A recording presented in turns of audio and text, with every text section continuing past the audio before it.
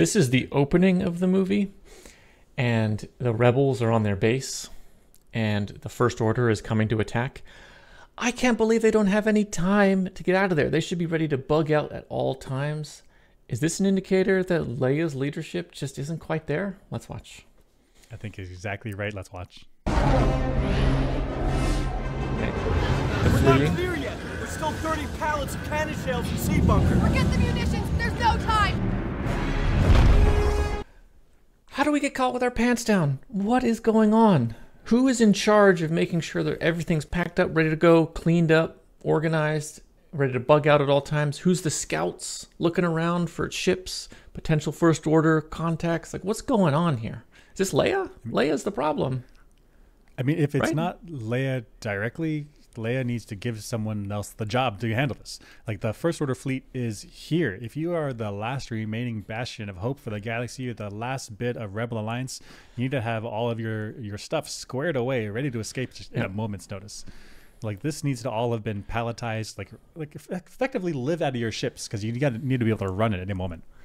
That's right. And they got piping all over the place. There looks like expensive machinery over there on the left. It's just lost. It's just lost when you leave the planet. The Rebel Alliance doesn't have the resources to be wasteful like this. Yeah. So you've actually got to live out of your ship. And anything that's not on the ship, you kind of have to say, well, if that gets stuck here, then it's stuck forever. We're done with that. So, plus, like, you can't have stuff sort of sitting all over the place, not ready to be loaded into things, because you're always on the edge. And who enforces that kind of discipline? The leader. The leader. So I think this gives me the feeling that Leia leads like a king. Like, by that I mean it's like one person at top. Like, I give the commands and then people do that. And I mean, if I really think she's like the moral heart, the emotional heart of the rebel cause, which means she's trying to do that and logistics and combat and others. So it's too many things for one person. She needs to be a president who has a cabinet around them and says, like, you're the logistics officer, like, make sure our ships are always ready to jump, ready to go.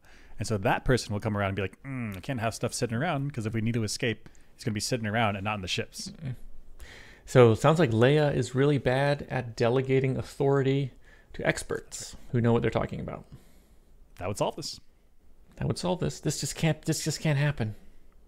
The resources for this Rebel Alliance, this tag team, ragtag team of just a few people, a handful of people, like 100 or 1,000 people, you can't be losing resources like this. You gotta be ready to jump. That's right.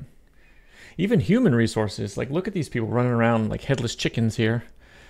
They need to be on their ships and out. The First Order ships are here.